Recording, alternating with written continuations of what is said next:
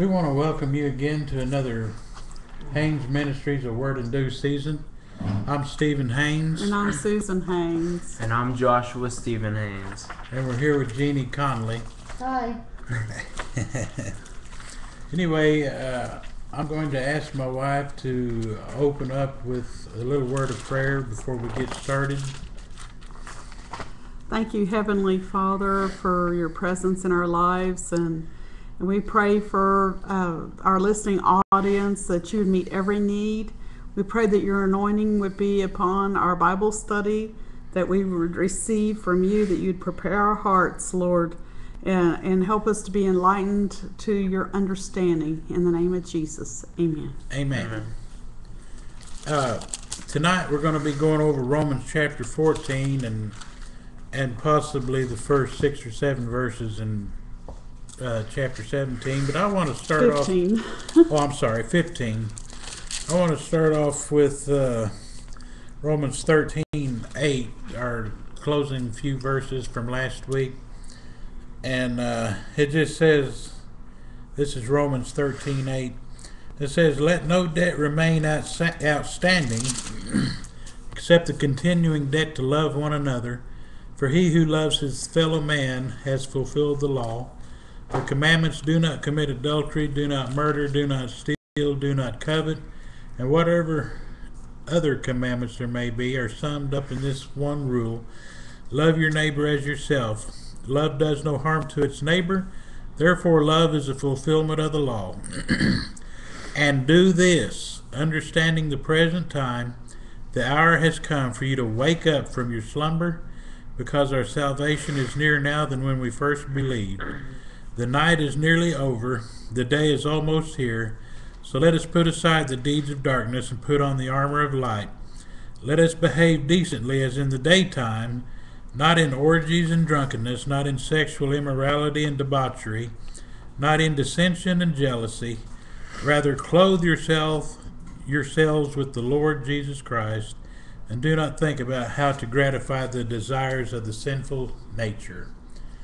And we commented pretty heavy on that last week. I'm not going to spend a lot of time on that. I think it just kind of explains itself. But starting in Romans 14, it's talking about the weak and the strong. And I am reading from the New International Version, the NIV. It says, everybody say, except. Except. It says, "Accept him whose faith is weak, without passing judgment on disputable matters." We're to accept one another, even if our faith is weak. We're going to find that if someone eats meat, we don't need to judge him. We're going to find if someone just only wants to eat vegetables, we're not going to judge them. We're going to find that we're not to judge our brother and sister if their faith is weak or if their faith is not the same as ours. Amen? Amen. Anyway, it says, "Accept him whose faith is weak, without passing judgment on disputable matters. One man's faith allows him to eat everything, but another man whose faith is weak eats only vegetables." Verse 3 says, "The man who eats everything must not look down on him who does not, and the man who does not eat everything must not condemn the man who does, for God has accepted him.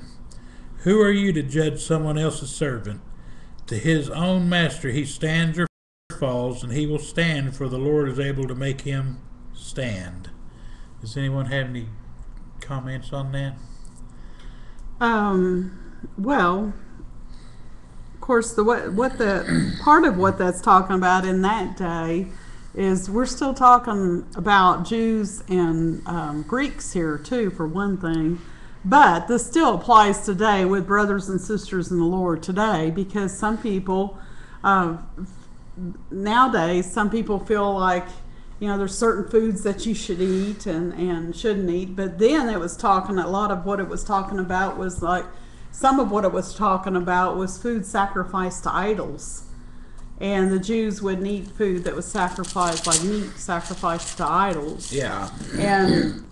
But then the Greeks, who became Christians, they just considered that there's some people, or maybe it's the Greeks and some that weren't Greeks, they just considered it we got to eat.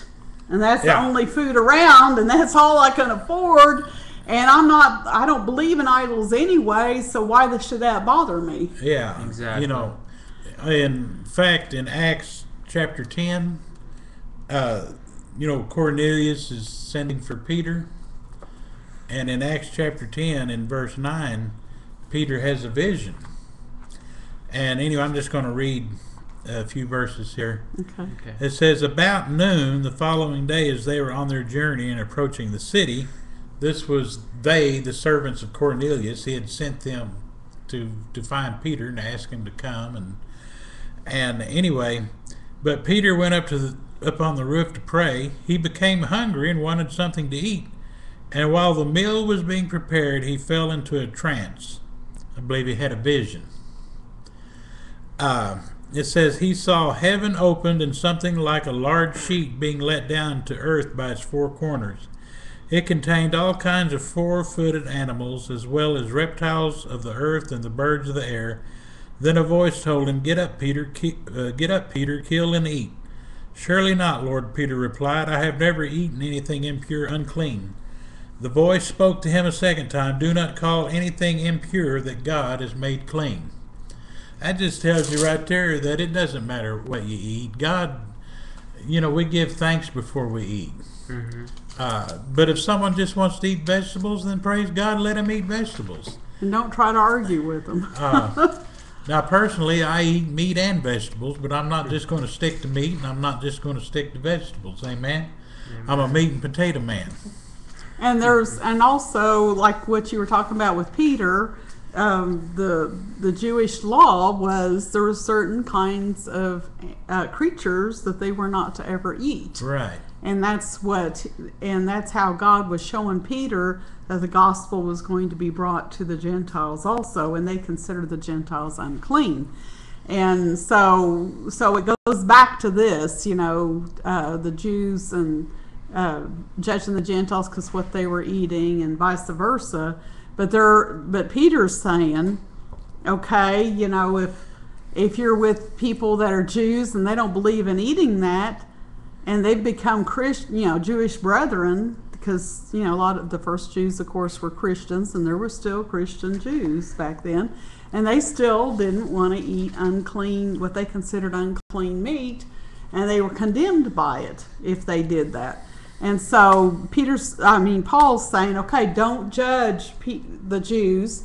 And even today, like you were saying, don't judge other people because of what they're eating and drinking. When something's not clearly defined by the Word of God for us today, don't judge people by it. And we're going to go on and read some more. But in verse 6, it does say... have we gone to verse 6 yet? Not yet. Oh, I'm sorry. I'll get to that in a minute then. Okay. Yeah, we're on verse 5. It just says, one man considers one day more sacred than another. Another man considers every day alike. Each one should be fully convinced in his own mind. He who regards one day as special does so to the Lord. He who eats meat eats to the Lord, for he gives thanks to God. And he who abstains does so to the Lord and gives thanks to God. Now, some people celebrate Christmas. Most people do. Some people don't. Some people celebrate Thanksgiving, but I'm sure there's some that don't. There's different holidays that many people celebrate, but there's some people that don't. We shouldn't judge the ones that don't, and we certainly shouldn't judge the ones that do. I know I celebrate Christmas, I celebrate Easter, I celebrate this, I celebrate that. I celebrate birthdays. Some people don't even think anything of their birthdays. They think every day is just the same, and that's okay. That doesn't mean they're off in sin anywhere. That's just what they want to believe. Yes, as long as they're considering the Lord, that this is the day the Lord has made, like every day God has made. And some people feel like, well, we should consider the Lord every day. Yeah. And we shouldn't make one day above the other. Amen. And that doesn't mean that we're off in a cult or whatever, because we still believe the Word of God. It's just there's certain things that there's no black and white Right. for us as Christians, and if there's no black and white, we need to be careful not to judge others for it. Yeah.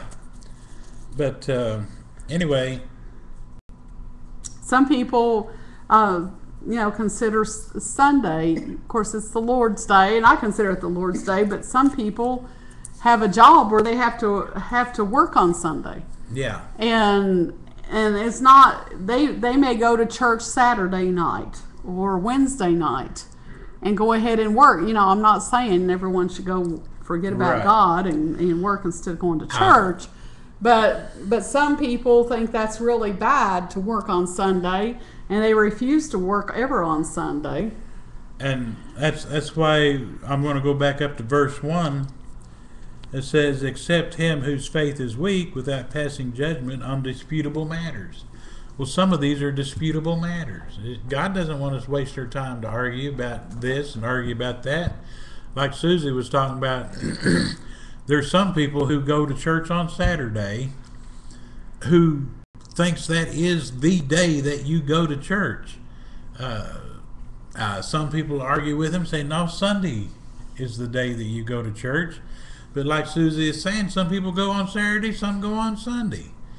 I mean, it doesn't matter to me when we go to church, but when we go, we're going to go and worship God. Amen? Amen. We just need to make sure we've set aside a day that we're going to worship God, and make sure we serve God every day. Really. Yeah. We need to live every day like Jesus is coming that day.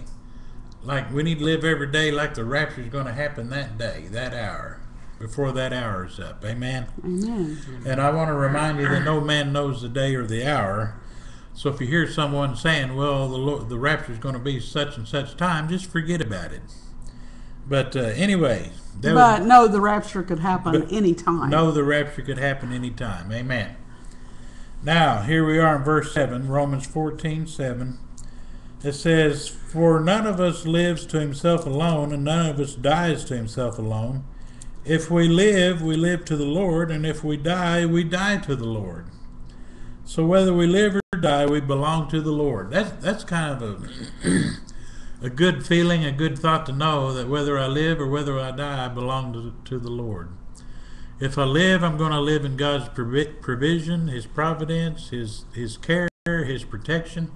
And if I die, then I'm going to live with Him forever and forever and forever and forever. Amen? Amen. So it's a win-win situation. Either way, we win. Amen? If we belong to the Lord. And if you're watching or watching an archive, at the end of this Bible study, we're going to give you an opportunity to know Jesus as your Lord and Savior. So don't go anywhere. Don't touch that dial. Amen. Because I want everybody to go to heaven. Okay. Amen. Verse 7, when it says, "None of us lives to himself and no one dies to himself." Number one, we live for Jesus. We live for Jesus. And we, in our lives, should be examples to other people. And so we're not just off on an island all by itself. Right. I mean, there's a little saying that says no man is an island. So what we do in front of other people affects them. And so, no, we shouldn't judge people if they want to eat their herbs or they feel like it's condemnation for them to eat food sacrificed to idols, or condemnation for them. Maybe they're a new believer. Maybe they're a brand new Christian and they don't like eating meat because they just don't believe in eating animals. Period. Maybe they have other reasons, and maybe we don't fully agree with all of their reasons. But if they're a new baby in the Lord, let's not kill them because of our liberty. Let's not. Maybe we should respect their wishes for a while. Maybe if you're inviting somebody to your house that really has a strong feeling against eating meat, maybe you should have a vegetarian meal for them. Yeah, it wouldn't hurt. And beef jerky. well, I mean, I'm not saying we should promote other religions or things like that, but sometimes there's a time when you should consider other people above yourself. Amen. And I have sat at the feet of Bible scholars here in the Tulsa area, Tulsa, Oklahoma area. And here in America, we don't really condone Christians drinking beer. And anyway, he said he went to Germany and there was a bunch of Christian brothers sitting around a table drinking beer, discussing the Bible. I mean, they weren't getting drunk or anything like that, but that was their culture. That was their way. That, their faith allowed them to do that. And he said they gave him a beer and he took a few sips and, smiled, said thank you, and that's about all he drank was just a few sips. But anyway, if you go to Germany or wherever, some people have wine with their meals, like maybe in Italy or whatever. We go over there, we shouldn't judge them. Amen? Amen. It's not our place to judge them. But at the same time, don't you, like if you're a Christian and you believe it's okay to drink alcoholic beverages in moderation, don't do something that's going to hurt your brother or sister in the Lord. Right, because their faith may be weak. Because I remember years ago when I was a new Christian, I was a teenager, or I guess I was 18. I, for a short time, dated another Christian man that was a Spirit-filled Christian man, and I looked up to him because he was a more mature Christian, or I considered him a more mature Christian than me. Well, he just devastated me one day by drinking champagne in front of me and offered it to me. And I was just, because I was a baby Christian, I considered that wrong. I did not believe in drinking. I still don't drink. If you could go back, would you drink that? No. Okay. I wouldn't.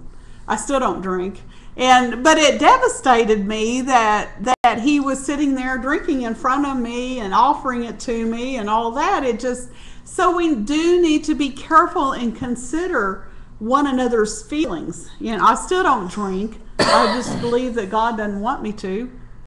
And I'm not saying I won't ever do like what you were saying if I'm in the country and that's all that's available to me because the water and stuff isn't safe to drink and that's all they drink at their table is maybe wine or maybe beer. I'm not saying I never would, but I feel in my heart God has told me not to drink, so that's something I choose not to do. And there are some Christians that think it's okay to drink, but they try to judge people that don't think it's okay. Yeah. And vice versa. And we shouldn't do that. We shouldn't get on a bandwagon and hurt our brother and sister in the Lord because of our liberty or because of our bandwagon. We need to consider ourselves and consider the Lord. Amen. We need to pray for one another. Pray for one another. Amen. Yeah. Amen. And keep that, let that extend to how we treat each other. We need to treat each other in love, and we need to pray for one another and have compassion one for another. Honor one another's faith. If one faith is a little weaker, we'll honor that, and the one with a strong faith, we don't do anything to upset the one with a weak faith. Something that I'd like to add to that is, if you think that you're the one with the stronger faith, don't accuse someone else of having the weaker faith and then saying, I'm going to respect you, because I can see how that would get out of hand. That's like slapping them in the face. Yeah. Well, I see you're weak in faith, so I guess I won't drink this time. Amen. You might as well go slap them up the side of the head. How is your Message Bible, son? Does it go down to verse 8 or do you want me to do? Read 1 through 8 if you can. 1 through 8? In the Message Bible. Okay. Welcome with open arms, fellow believers who don't see things the way that you do. And don't jump all over them every time they do or say something you don't agree with, even when it seems that they are strong on opinions but weak in the faith department. Remember, they have their own history to deal with. Treat them gently. For instance, a person who has been around for a while might well be convinced that he can eat anything on the table, while another with a different background might assume all Christians should be vegetarians and eat accordingly. But since both are guests at Christ's table, wouldn't it be terribly rude if they fell to criticizing what the other ate or didn't eat? God, after all, invited them both to the table. Do you have any business crossing people off the guest list or interfering with God's welcome? If there are corrections to be made or manners to be learned, God can handle that without your help. Or say one person thinks that some days should be set aside as holy and another thinks that each day is pretty much like any other. There are good reasons either way, so each person is free to follow the convictions of conscience. What's important in all this is that if you keep a holy day, keep it for God's sake. If you eat meat, eat it to the glory of God and thank God for prime rib. If you're a vegetarian, eat vegetables to the glory of God and thank God for broccoli. None of us are permitted to insist on our own way in these matters.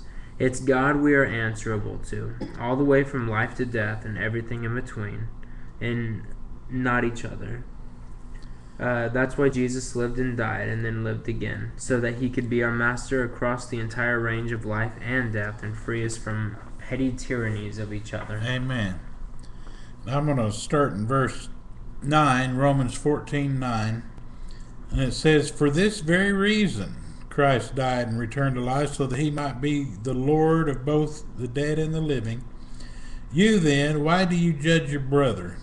Or why do you look down on your brother? For we will all stand before God's judgment seat." That word judgment seat, the word judgment in the Greek is bema, B-E-M-A, beta, starts with beta, eta, mu, alpha. Bema, pronounced Bema, and it literally means reward seat.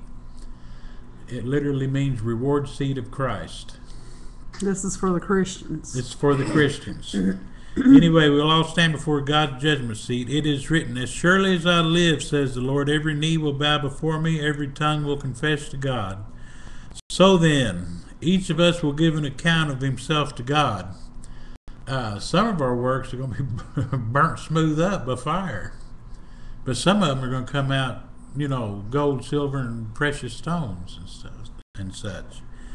In verse 13, it says, "Therefore," everybody say therefore. Therefore. The therefore is there because it means therefore, let us stop passing judgment on one another. Instead, make up your mind not to put any stumbling block or obstacle in your brother's way. That's exactly what we've been talking about. Mm-hmm. Especially if you feel your faith is stronger, like Josh was saying, don't go around boasting that your faith is stronger and you're going to respect your wish and not do this or do that. Just be the man or woman of God you are who's mature in the faith. Amen. Amen. Don't put a stumbling block or obstacle in your brother's way. When it says brothers, that's talking about the brotherhood or saints or brothers and sisters. Amen. Verse 14 says, "As one who is in the Lord Jesus, I am fully convinced that no food is unclean in itself, but if anyone regards something as unclean, then for him it is unclean. If your brother is distressed because of what you eat, you are no longer acting in love. Do not, by your eating, destroy your brother for whom Christ died. Do not allow what you consider good to be spoken of as evil. For the kingdom of God is not a matter of eating and drinking, but of righteousness, peace, and joy in the Holy Spirit, because anyone who serves Christ in this way is pleasing to God and approved by men." Who wants to be pleasing to God? I do. I know I do. Does anyone have any comments on that? Well, that's just reiterating what we were talking about and what Jeannie was saying too, telling us we need to pray for one another. I mean, Amen. we need to love one another, and if we start judging other people by what they eat and drink and other areas that are gray, then we're not walking in love. That takes me back to Romans 13:8.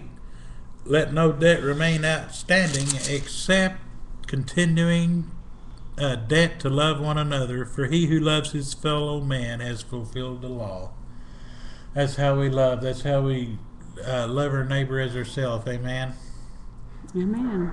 In verse 19, Romans 14:19, it says, "Let us therefore make every effort."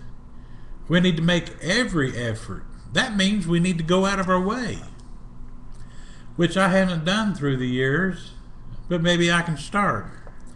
Make every effort to do what leads to peace and to mutual edification. Do not destroy the work of God for the sake of food. All food is clean, but it is wrong for a man to eat anything that causes someone else to stumble. That's right. It is better not to eat meat or drink wine or to do anything else that will cause your brother to fall. Amen? Amen. That's exactly what we've been talking about. That's right. In verse 22 it says, so whatever you believe about these things, keep between yourself and God. That's what you got a home for. You go home when there's no brothers or sisters around that's weak in the faith. Blessed is the man who does not condemn himself by what he approves. But the man who has doubts is condemned if he eats, because his eating is not from faith, and everything that does not come from faith is sin. I think that's a pretty big one right there at the very end. Yeah. The fact that if you eat something and you're not sure if that's something blessed by God, well, obviously just learn that everything that is clean and pure, because it comes from God, you just have to give thanks for it. Yeah. That doesn't mean you can go out and get drunk, because earlier Right. on in the chapter it clearly says, or even before that, in the end of the last chapter, Yeah. it says not to partake Drunkenness. in drunkenness. Yeah. And so it doesn't say not to drink, but it does say don't drink around those who believe that it's wrong Right. to drink. And I don't mean don't get drunk. I mean don't even take a sip, because I know people that are offended by drinking. Yeah. And they all have a history behind that offense. It's not just them trying to be judgmental or thinking that they're better. They have I would say a painful background with that certain area. Yeah. And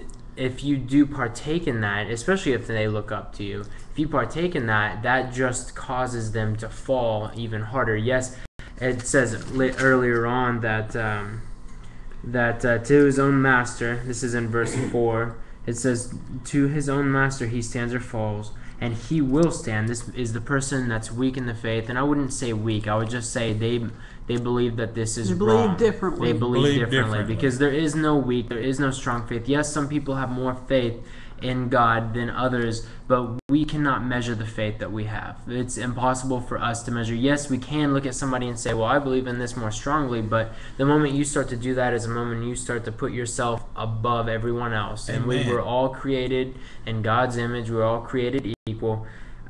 So I'm just saying that even though you could cause them to fall, God is able to make them stand, is what it says in verse 4. Amen. So even if they do fall, this isn't a call to be perfect consistently, and if you mess up once, then you're out of there. Yeah. It's just one of those things where God allows that, it gives them the strength to continue standing. Sometimes if you know somebody doesn't approve of what you're doing, you need to realize that it's... I you- okay. Sorry. Sorry. Go on. You need to realize that you're causing somebody to stumble, and by causing them to stumble, they may not be like you. Some of us, we fall, we sin, and we get right back up. Not in the sense that, oh, it's okay, God forgave me.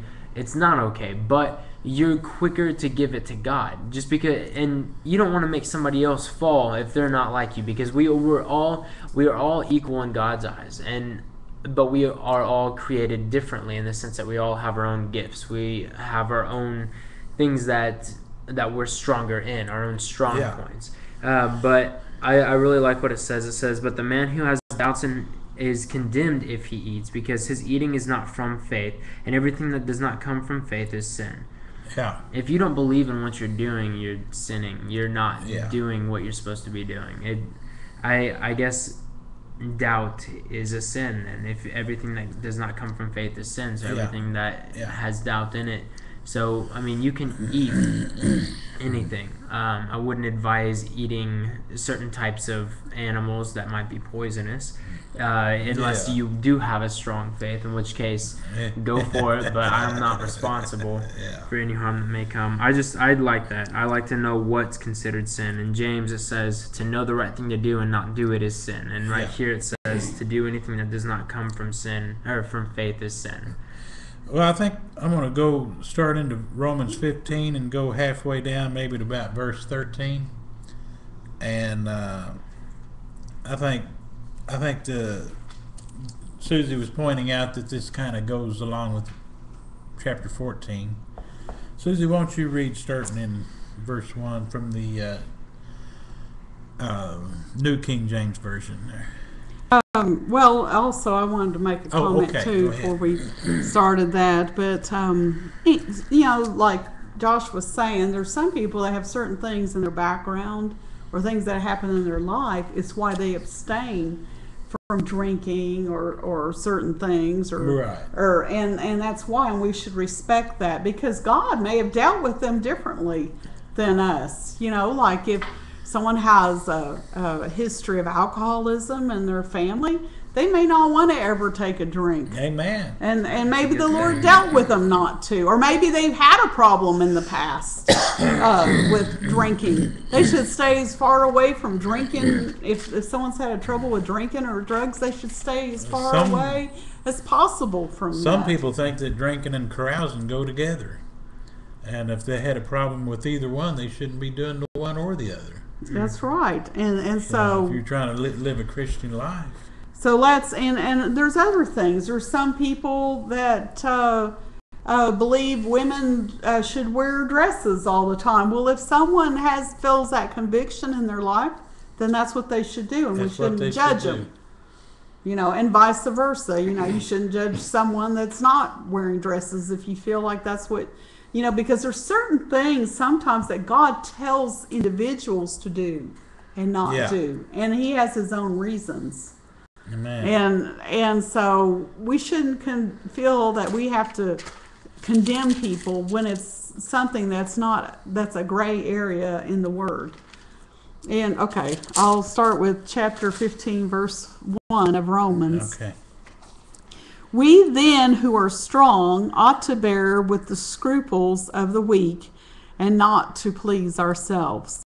Let each of us please his neighbor for his good, leading to edification. For even Christ did not please himself, but as it is written, the reproaches of those who reproached you fell on me. For whatever things were written before were written for our learning, that we through patience and comfort of the Scriptures might have hope. Now may the God of patience and comfort grant you to be like-minded toward one another according to Christ Jesus, that you may with one mind and one mouth glorify the God and Father of our Lord Jesus Christ. Is this where we were going to end, or we're going to do 7? Let's go down to 13. Okay. Therefore receive one another, just as Christ also received us, to the glory of God. Now I say that Christ Jesus has become a servant to the circumcision for the truth of God, to confirm the promises made to the fathers, and that the Gentiles might glorify God for his mercy, as is written, for this reason I will confess to you among the Gentiles and sing to your name. And again he says, rejoice, O Gentiles, with his people. And again, praise the Lord, all you Gentiles. Laud him, all you peoples. And again, Isaiah says, there shall be a root of Jesse, and he shall rise to reign over the Gentiles. In him the Gentiles shall hope. Now may the God of hope fill you with all joy and peace in believing, that you may abound in hope by the power of the Holy Spirit. Hear that. God wants us to abound in hope. He wants us to abound in hope. Yes, son. I just love how it says in Isaiah, the root of Jesse will come, even he who arises to rule the Gentiles, and him will the Gentiles hope. Jesse was the father of King David, and through David's descendants comes Jesus. And that's the root of Jesse that it's referring to. He came through a royal bloodline, and I think that's not the part that astounds me. The part that astounds me is the fact that it says, in him will the Gentiles hope. We're Gentiles. We are not Jewish. If I was Jewish, I'd still become a Gentile. I'd be Christian if I had a Jewish background. But it says, in him will the Gentiles hope. Well, before Christ came, only the Israelites, the Jews, had hope in God. They were God's chosen people. Amen. Only through Christ coming and dying for the entire world's sins, or the people in the world, do we have hope at all? If we all lived back then before Jesus came, there'd be no hope for us. There'd be nothing that we could do because we weren't born into that. Yeah. But we all came from the same Creator. We all came from Adam. That's just how God decided to do things. That they were His chosen people, and so I just think that it's awesome that we have hope in Christ. Amen. In verse 15:7, Romans 15:7, it says, "Accept one another then, just as Christ accepted you, in order to bring praise to God." We need to accept one another. Christ accepted us just the way we are. That's right. He knew how we were going to be even before the foundations of the world. And He wants us to accept our Christian brothers and sisters just as they are too. And together we can grow in the faith. Amen? Amen. Together. And here too it says, don't become people pleasers. Amen. You're God pleasers. Right. We're God pleasers, Amen. number one. Not Yeah. people Very easy pleasers. to Amen. fall off Mm-hmm. and do Right. please. Right, and when we're talking about Definitely these agree. different things, we're not talking about just becoming people pleasers, but we're talking about, like you said, you please God first, and then you love one another, and you overlook people's. I'm not saying you let them go sin and say that's okay, but we overlook their faults.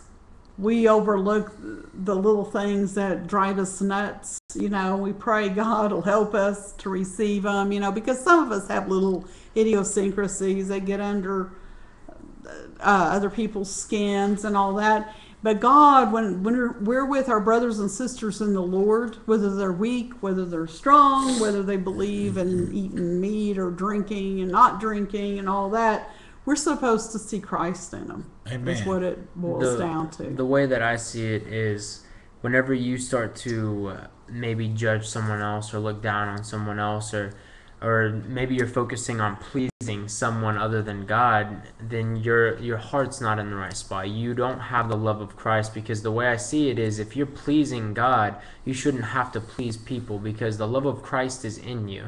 Anything anybody else says will roll right off your back, because Amen. usually we please people because we feel this need, this desire within us that wants to be accepted, that wants to get other people to just be happy with you. But whenever you're pleasing God, that stuff should follow. People should be pleased to see that you're following God, and if they're not, then the Amen. love of Christ is not in them. And that's kind of harsh to say, because some people aren't happy if they're not being pleased, if someone's not pleasing them, and instead it seems like they're going after God because they want the attention.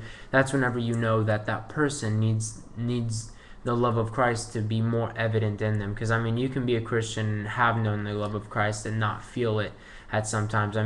There are times whenever you're driving on the road and you may get mad at somebody and call them a name. It could be dumb, or it could be stupid. It could be any kind of name that's not nice. That's more of an insult than it is a source of encouragement. And whenever you get into that, it doesn't mean that you don't have the love of Christ in you. It just means that you're choosing to let the worldly part of you overpower the Holy Spirit that's within you. Because accepting Christ, we have the Holy Spirit within us to give us strength and wisdom and knowledge in everything that we do.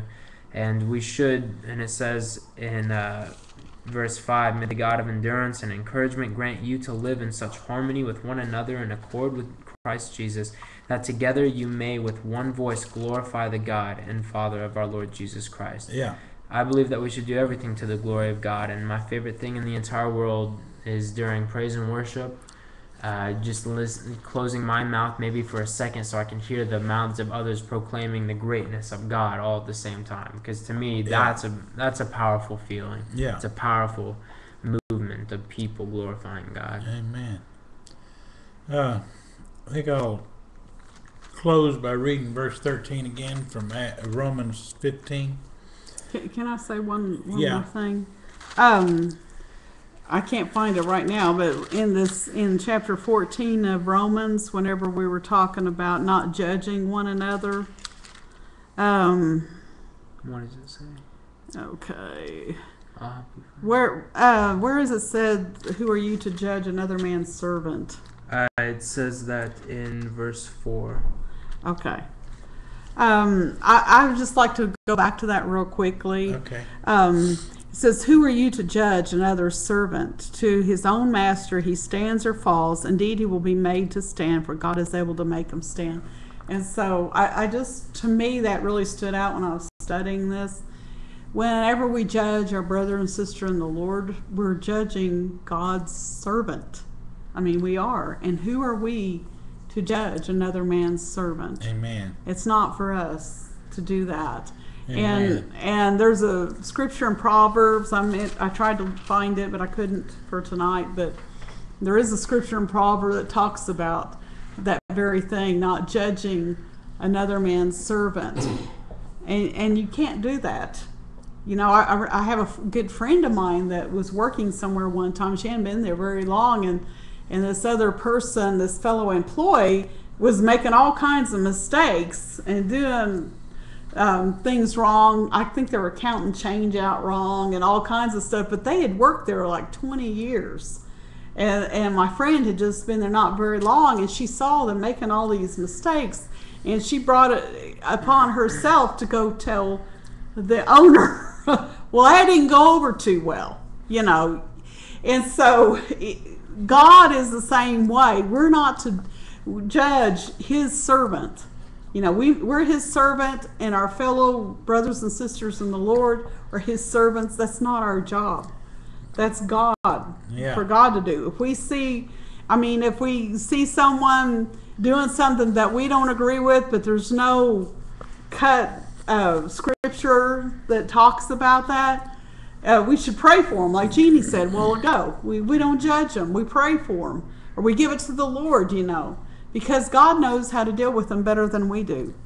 And God can take care of it. And maybe we're the one in the wrong anyway.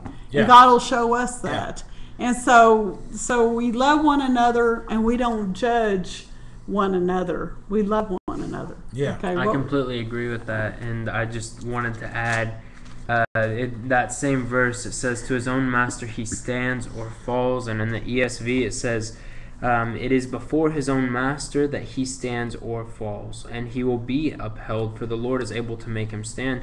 I believe that's more in the lines of, usually if somebody you think is weaker than you, like you think you have the stronger faith and you see them falling, you try to set them up right. That's what you do by judging them. You point it out to them. You say, "Oh, you're doing this and that," and you think that you're trying to help them stand up. But it says right here that it's before his master that he stands or falls, and he will be upheld, for the Lord is able to make him stand. You don't have to do anything. God is able to make him stand. You should not be going over there trying to mess with somebody that doesn't belong to you. I mean, we all belong to Christ. We don't belong to each other. We should glorify God harmoniously together. Yeah. But you shouldn't be trying to help someone else stand, because in doing so, you're probably making them stumble even more. Amen. I just wanted to close with Romans 15:13 from the NIV. It just says, "May the God of hope fill you with all joy and peace as you trust in him, so that you may overflow with hope by the power of the Holy Spirit." Maybe you've been watching and listening. If you're not watching live, maybe you're watching one of the out of the archives. We want to give our viewers an opportunity to know Jesus Christ as your Lord and Savior. If you don't know Jesus, and I'd like to ask my wife to pray, and if you would, just listen to her a few moments and repeat what she has to say about getting saved. Susie? Oh, okay. As Pastor Steve said, maybe if you've never accepted the Lord before, this is your night. This is your opportunity to accept the Lord Jesus Christ as your Lord and Savior. And Jesus Christ is the Son of God, and he died on the cross in your place for your sins, and he rose again on the third day that you might be free from the bondage of sin. And if you believe what I've just said, believe this in your heart, then pray this prayer with me. Father God, thank you for sending Jesus. Thank you for sending Jesus to die on the cross, to die on the cross instead of me instead of me for my sins. for my sins. Thank you, God, Thank you, God, for raising Jesus from the dead. for raising Jesus from the dead. I confess my sins I confess my sins and ask Jesus to come into my heart and ask Jesus to come into my and heart forgive me of all of my sins. and forgive me of all my sins. Amen. Amen. If you prayed that prayer, you believe in your heart what you prayed, then you are now a child of God. You need to get in your Bible and read it every day. Find a place of worship to come and worship God and to hear His word preached, because faith comes by hearing and hearing by the word of God. Amen. I'd like to just do a little commercial before we leave. Isn't it June 26th? Mm-hmm. June 26th, this June, right in a few weeks. A week after Father's Day. A week after Father's Day, June 26th at 6 p.m. Central Standard Time, Hope Family Church is going to begin having Sunday services. And if you're watching an archive in the next day or two, watching this broadcast the next day or two, and you hear this, well, be sure and join us for Hope Family Church, June 26, 2011, at 6 p.m. Central Standard Time. We're going to start having church. We want you to be there. The Holy Ghost is going to be there, and we want you to be there. Amen. Amen. This is Pastor Steve Haynes with Haynes Ministries, and I want to thank you for joining us. Until we meet again next week for another Word in Due Season, have a good week, and may God richly bless you. In Jesus' name. Bye-bye. Bye.